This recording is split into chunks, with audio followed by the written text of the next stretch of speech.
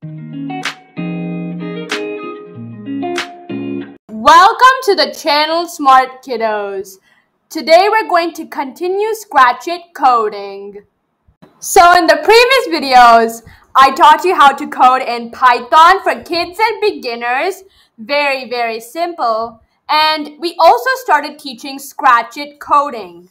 So if you haven't seen the previous videos, please do check them out later. What are we going to learn today in this video? Today we're going to learn how to make a drawing game in Scratch. So let's start. I have renamed this project to Drawing Game. Now, hover over the cat and choose the paintbrush. Now, I'm going back to the Code tab.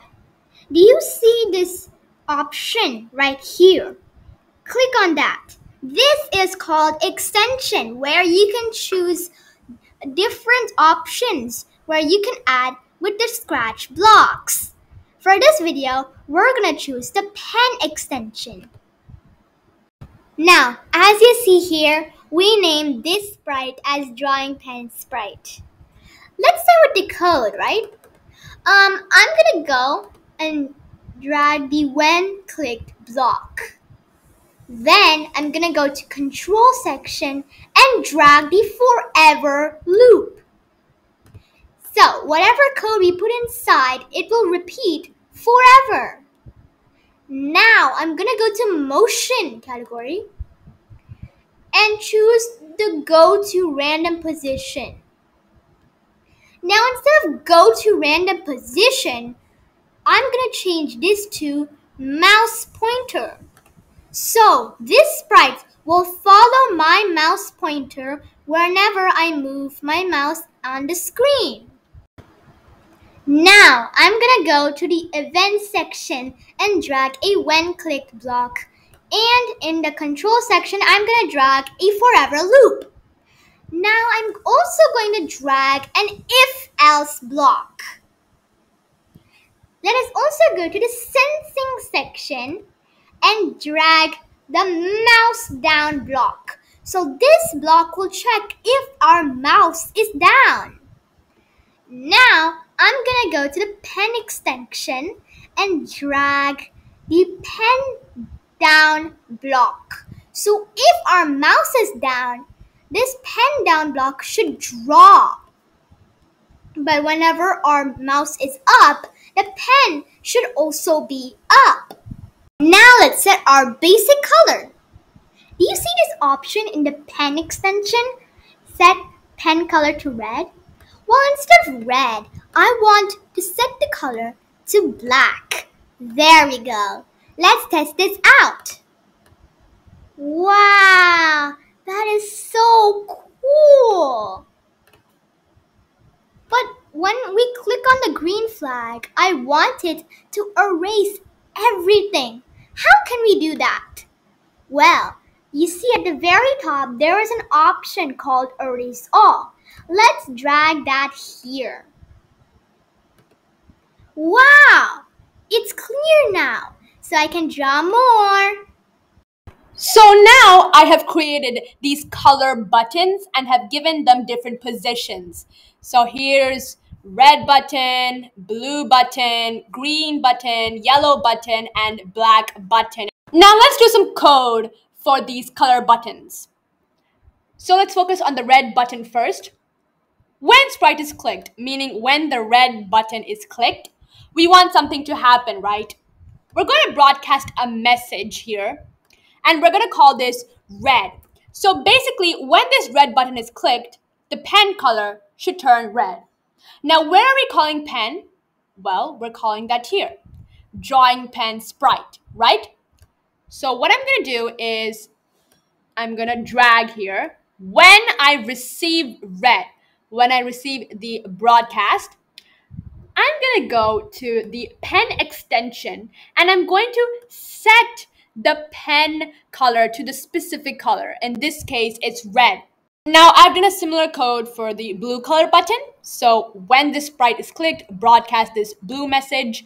And I've called it here for the drawing pen sprite, set the pen color to the blue. I've done the same thing for the green color button, broadcasting a different message, in this case, green. And then I've called it in the drawing pen sprite, as you can see over here. And then for the yellow button, similar situation, broadcasting a different message, however. So broadcast yellow. And then I'm calling it over here. And then finally, if the user clicks on the black button, broadcast the black message. And we're calling it in this drawing pen sprite as usual and setting the color to black. All right, let's test it out. I'm going to click on the green flag. I'm going to choose red, a little bit of blue, a tiny bit of green, lots of yellow, and a bit of black. Wow, it looks so good. And remember, if you click on the green flag again, it erases. This is great, but I want to be able to change the thickness of the pen sprite. Let's do that, shall we? I'm going to create a variable by clicking on this button, make a variable.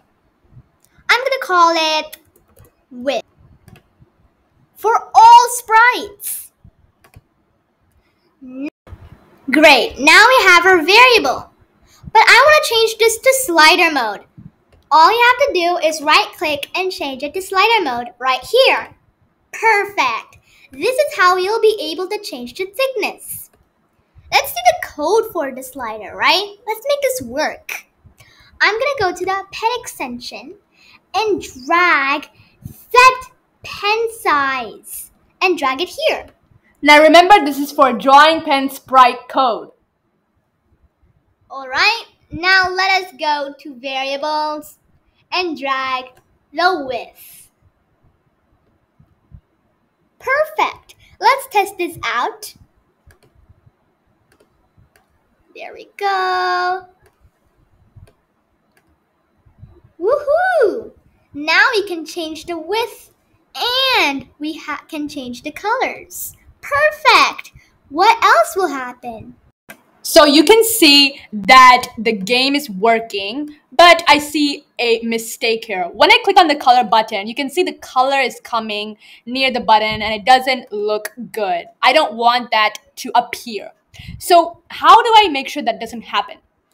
Well, I'm going to create a new sprite. So go to the code and create a new sprite. And I'm just going to call this background. All right.